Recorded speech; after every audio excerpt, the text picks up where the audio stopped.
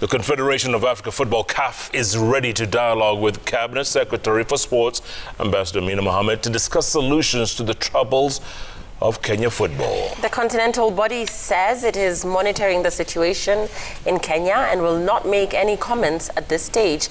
This as the embattled FKF boss Nick Mwendwa is set to face graft charges tomorrow.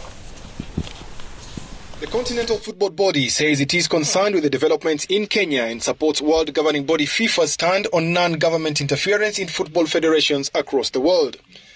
FIFA made the position known on Friday, stating clearly that government interference is not acceptable. At the same time, FIFA extended an olive branch to the Ministry of Sports, calling for a meeting as soon as possible. CAF has now joined the chorus and say they are committed to good governance in Africa football administration and therefore it is ready for dialogue with the relevant stakeholders. This is exactly what CS Amina Mohammed was hoping for. This has been successful in other jurisdictions in recent years, as you know. Countries such as Cameroon, Egypt, Ghana and Chad, amongst others, have had caretaker committees in place.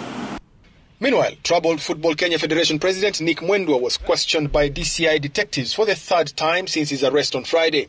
Mwendwa is expected to be presented in court on Monday, with the detectives expected to seek more time to hold him.